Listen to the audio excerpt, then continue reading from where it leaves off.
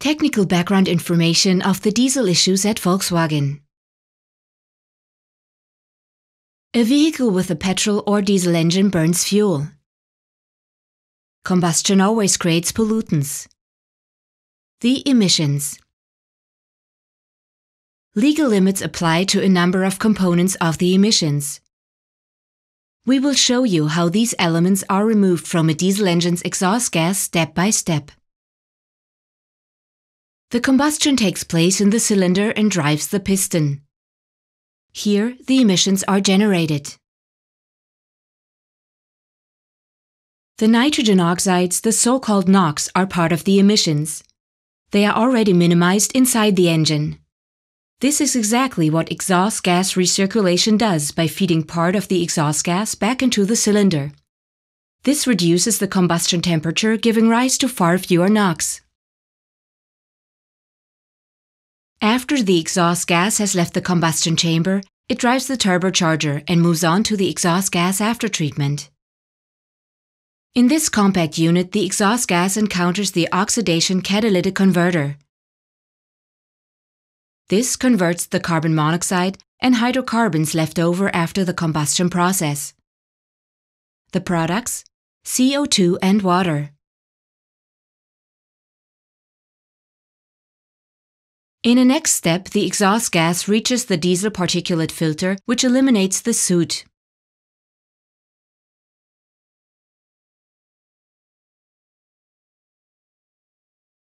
The process described here reliably fulfills the exhaust limits of the former Euro 5 standard in Europe. The limits regulate both the diesel particulates and the nitrogen oxides. However, reducing them both results in a technical conflict, since with the diesel engine, a reduction of the particulates emissions automatically leads to increasing NOx emissions and vice versa. Therefore, to comply with stricter NOx limits such as Tier 2 Bin 5 in North America, exhaust gas recirculation alone is insufficient to limit the NOx. The NOx have to be reduced actively. There are two technologies for this exhaust gas aftertreatment. One of them is the NOx storage catalytic converter, which stores the nitrogen oxides.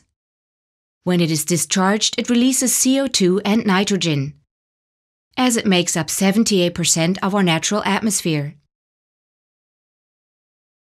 Especially in larger vehicles, another technology is used, the SCR system.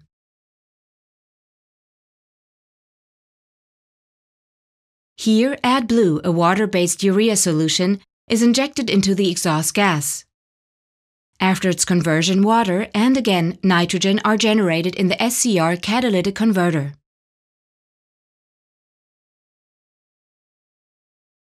An important part of a modern engine is the engine control.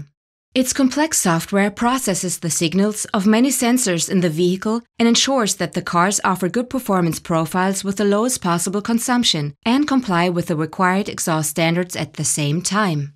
Testing determines whether a vehicle fulfills the legal requirements. The vehicle runs with a defined speed curve while the exhaust gas values are being measured. If the model fulfills the required specification during its type testing, then every vehicle in the series is certified for this emission standard. A vehicle needs to recognize that it stands on the dynamometer, otherwise its ABS would block the drive wheels, for example. Software installed in vehicles fitted with EA189 diesel engines adjusts the emissions during dynamometer tests by changing the exhaust gas recirculation rate. This ensures that compliant emission levels are reached only during the test cycle.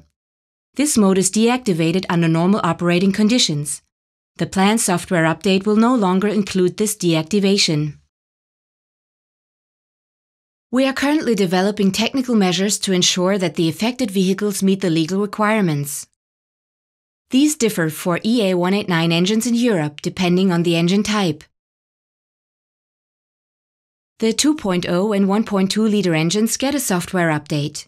Within this process, the deactivating software is removed and new engine control software is installed. This will take about 30 minutes. For the 1.6-liter engines, the flow towards the airflow meter is additionally improved. The airflow meter determines the mass of the intake air. With this, the engine control doses the fuel quantity and regulates the exhaust gas recirculation rate. A new component, the flow straightener, is set into the air intake. Its grid calms the flowing air in front of the sensor, which delivers improved signals as a result. With these improved signals, the engine control can reduce emissions actively. Further developed software features are added. They ensure a more accurate control of the combustion. This refitting will take no longer than 1 hour. The refitting measures are currently adapted to each engine and each affected vehicle type. All vehicles with EA189 engine type are technically safe and ready to use. The refitting process will start in January 2016. We will write to our customers to inform them in due time. Find more information at Volkswagen.com.